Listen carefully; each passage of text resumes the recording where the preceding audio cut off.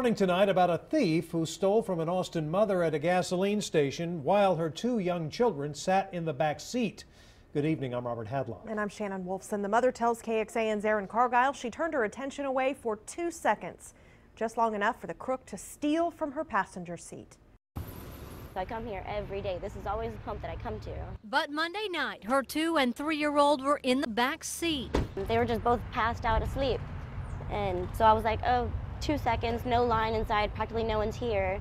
While Kaylee Johnston went inside to prepay for gas, Yeah, I know for sure that he entered right here. a witness saw a man open her passenger door and grab her cell phone. I had it on the charger right here, just sitting there.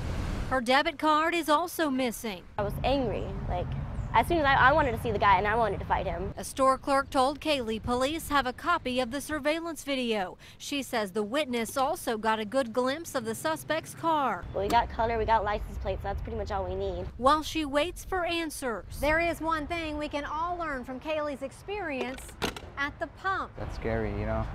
Makes me think now. I just, double check my surroundings. and lock the doors, even if you turn away just for a second.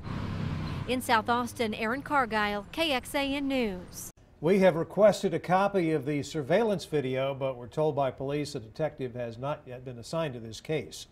We checked with Austin Police crime reports near that gas station. They say there weren't many thefts or burglaries within 500 feet of that gas station.